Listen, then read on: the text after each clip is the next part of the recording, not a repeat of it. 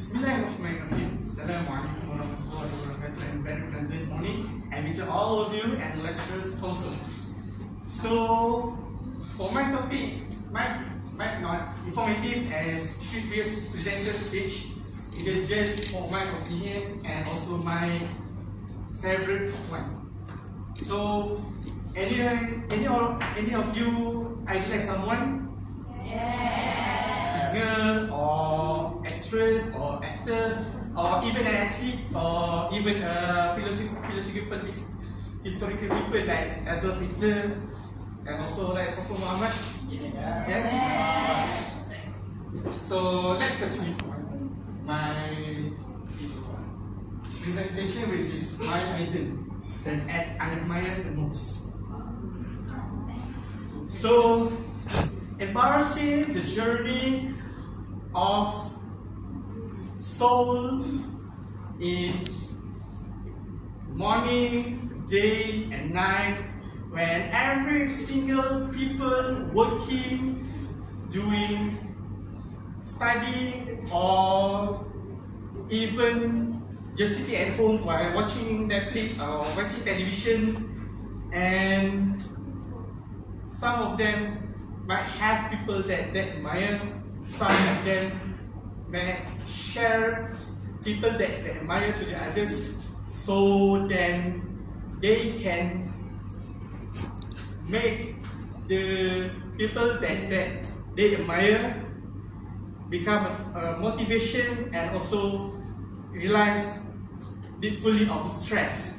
So let's continue for my So my context today is introduction, hashtag idol 1, hashtag idol 2, and also the conclusion itself. So idol 1 tu mesti kau. Oh, that was actually the improvement. Next. There's nothing is impossible when you're looking forward.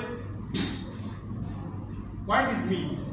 It means that the idols, such as singers, actors, or even athletes, they do a lot of things to achieve the dreams from bottom until top and be peak of their achievement and their career. Therefore,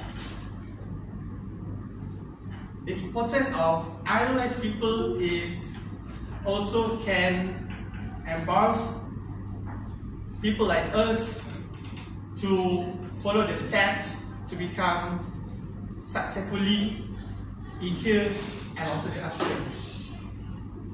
So next one, let's introduce for my first idol. Cakap Indonesia. My first one idol was in Korean name was An Soo-young. She is younger than me, born in Gwangju, South Korea. We just ignore it. Her strength is right, and coach is Sung Ji-hyun, which also acts badminton player of South Korea. So why I told this now is why I admire her a lot, because of her sacrifice, her inspiration for the youngster generation of badminton players to become successful. So one of the quotes is breaking the code, and she is making a empowering and great achievement, which is youngest world first rank in women's singles sector. Let's go for next slide.